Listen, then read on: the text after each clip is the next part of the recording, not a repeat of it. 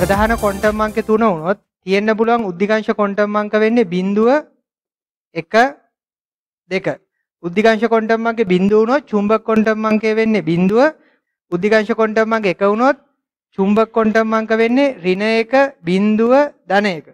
උද්දිකාංශ quantum අංක 2 වුණොත් චුම්බක quantum අංක වෙන්නේ -2 1 0 1 2. මේ ප්‍රශ්නේ කියන්නේ ප්‍රධාන ක්වොන්ටම් අංක 3 සහ චුම්බක ක්වොන්ටම් අංක -2 වෙච්ච කාක්ෂිකයක් ගැන.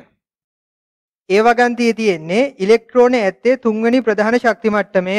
ප්‍රධාන ක්වොන්ටම් අංකයෙන් ප්‍රධාන ශක්ති මට්ටම කියවෙනවා කියලායි කියන්නේ. ඒ නිසා ඒ ප්‍රකාශය සත්‍යයි කියලා නිගමනය කරන්න පුළුවන්. B වගන්තියේ තියෙන්නේ ඉලෙක්ට්‍රෝනේ D කාක්ෂිකයක ඇත.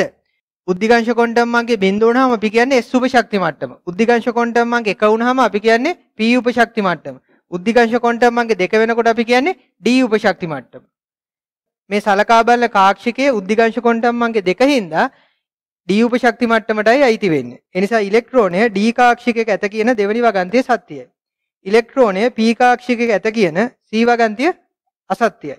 D වගන්තිය කියන්නේ ඉලෙක්ට්‍රෝනයේ භ්‍රමණ ක්වොන්ටම් අංකය ධන භාගයේ විය යුතුය. එතකොට යම්කිසි කාක්ෂිකයක තියෙන ඉලෙක්ට්‍රෝනයක් සැලකුවොත් බැමුම් ක්වොන්ටම් අංකයේ ධන භාග වෙන්නත් පුළුවන් ඍණ භාග වෙන්නත් පුළුවන්. ඒ නිසා සලකා බලන ඉලෙක්ට්‍රෝනයේ භ්‍රමණ ක්වොන්ටම් අංකය අනිවාර්යෙන් ධන භාගයේ විය යුතුයි කියලා කියන්න බෑ. ඒ නිසා D ප්‍රකාශය අසත්‍යයි. ඒ නිසා සෑම විටම සත්‍ය වෙන්නේ A සහ B වගන්ති. ඒ නිසා ප්‍රශ්න නිවැරදි පිළිතුර අංක 1.